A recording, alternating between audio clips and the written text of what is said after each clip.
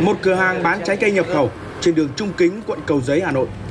Nhiều loại lê đang được bày bán tại đây, được nhân viên giới thiệu đều có xuất xứ từ Hàn Quốc. Lê sữa lê nâu là của Hàn này. Hàn Quốc á? Cái đây là lê nâu, cái này thì ăn nó sẽ nhạt hơn là cái lê sữa kia. Để khẳng định chắc chắn về xuất xứ, người bán còn không ngần ngại mời khách hàng check thử mã QR được dán trên mỗi tem mác của quả lê. Đây, em cứ check đi, nó là hàng Hàn nhưng mà nếu mà bây giờ em biếu thì ăn nó sẽ nhạt hơn, nó đầu mùa.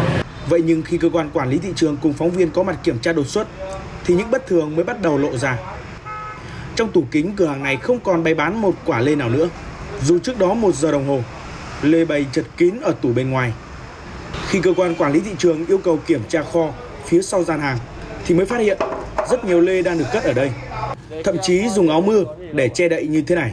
Thực ra là cái hàng này em vừa lấy về nên là lấy ngày hôm nay. Nên là em vừa để bây giờ tí một lúc em cho vào tủ mát vẫn không sao để vì là cái trái cây này giờ đang mùa lạnh. Và sự thật về những quả lê Hàn Quốc vừa bán cho khách giờ mới được nhân viên thừa nhận. Loại lê này xuất xứ là của Trung Quốc. Nhưng mà vừa nãy em bảo là em không trực tiếp bán hàng mà là em nhờ một chị khác đến bán hàng. Thật sự là chị không chuyên mà em chỉ nhờ chị là cửa hàng bên này sang bên đây để bán, để coi giúp em thôi. Vậy là sự nhầm lẫn do người bán chứ không phải là do cửa hàng. Điều tương tự cũng xảy ra tại cửa hàng kinh doanh trái cây cùng chuỗi khác. Nhưng cách trả lời của nhân viên này còn thiếu thuyết phục hơn. Vì 40 phút trước, người này vẫn khẳng định hai loại lê nâu và lê sữa này cùng nhập khẩu tại Hàn Quốc. Cái này là lê ở đâu? Lê Hàn ạ.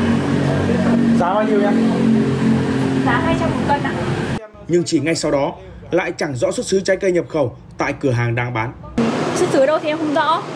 Có thể là em chưa xuất, thế em sẽ về hỏi chị chủ để nắm bắt các xuất xứ của các quán. Theo đại diện Hiệp hội Nông thủy sản Hàn Quốc tại Hà Nội, tình trạng giả mạo xuất xứ lê Hàn Quốc tại thị trường vẫn đang tiếp diễn. Đặc biệt loại lê sữa đang được bán phổ biến hiện nay. Loại lê này tại thị trường Việt Nam mới được chúng tôi xuất khẩu một số lượng rất ít mà thôi. Để mà phân biệt có phải lê Hàn Quốc hay không thì nhìn cảm quan sẽ thấy rõ. Và muốn biết chính xác thì vẫn chủ yếu dựa vào tem mác có sticker này và quét mã QR để nhận diện mà thôi. Hành vi gian dối về xuất xứ đối với lê nhập khẩu cũng được phát giác tại một số cửa hàng kinh doanh khác. Một điểm chung khi lý giải về sự gian dối này, những người kinh doanh đều đổ lỗi cho những nhân viên bán hàng vì sơ suất dẫn đến nhầm lẫn. Hậu quả sự nhầm lẫn này, dĩ nhiên người tiêu dùng không may mắn sẽ là người chịu thiệt. Sau khi kiểm tra, toàn bộ số lê giả mạo xuất xứ Hàn Quốc đều bị cơ quan quản lý thị trường tiến hành thu giữ, niêm phong để tiếp tục làm rõ về hành vi kinh doanh trái cây không rõ nguồn gốc xuất xứ và giả mạo xuất xứ của những cửa hàng này.